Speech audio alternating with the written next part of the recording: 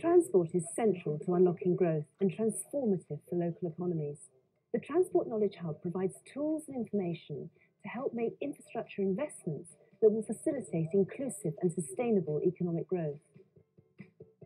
It's a great opportunity as the system operator to talk what we are doing as an industry to transform rail and north and transform the economy by doing so, both what we have done and what we are doing. The Great North Rail project, which is already transforming journeys across the north, it's created 9,000 jobs in the supply market. That will also see 900 new vehicles, new train vehicles coming to the north of England.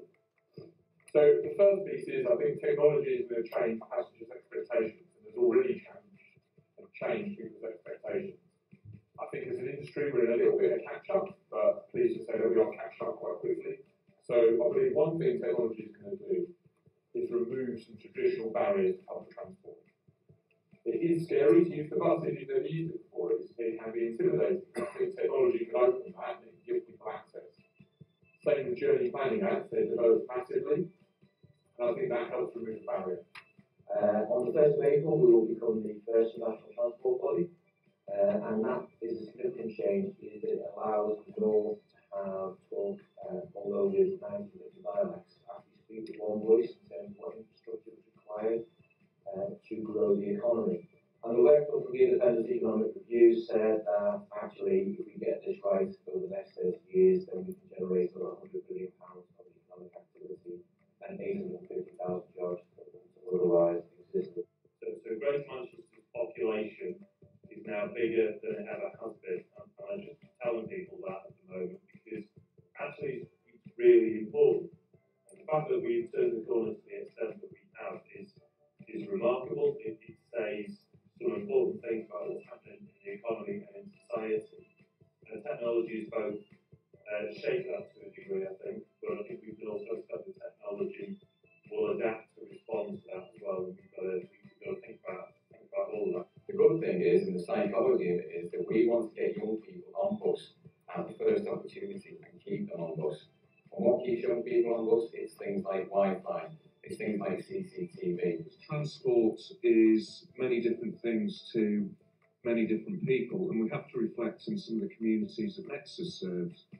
And if new technologies and the new services which come with them eat away at the fare box of established transport systems, those services become less viable and can begin to fall away because there might not be the transport, and the transport system may not be there to provide the service of which some people can afford. Because I think a lot of the talk around technology, you're often thinking about the next 5, 10 years, and actually for many people, it's about today. And I think it's really important to capture the young person market. There's some similar themes coming out here. Because it's the people who are 16, 17, currently using the bus now, who want to make sure they stay using the bus when they're 19, 20, 21, and can stay with it therefore. And I think making sure that the bus is that attractive offer is really important. And I think we often talk about rail at these events, it's great to hear so much about buses today. Customers, we saw in an emerging picture that the data and how they use planning tools, how they use journey planning systems is getting to the point where they actually don't even bother checking timetables anymore. So customers turn up at a point to travel and they want to service there and then. I think that's one where technology really can come in and play a significant part. We need to be able to get customers to plan their journey in such a way that how they then integrate various modes of transport together and get to their destination at the point where we can actually tell them reliably that they're going to get there at a point in time. Today was really useful because we had lots of different interested parties. And by bringing all those people together, which I guess is the real purpose of the Transport Knowledge Hub, you really start to get some answers to these difficult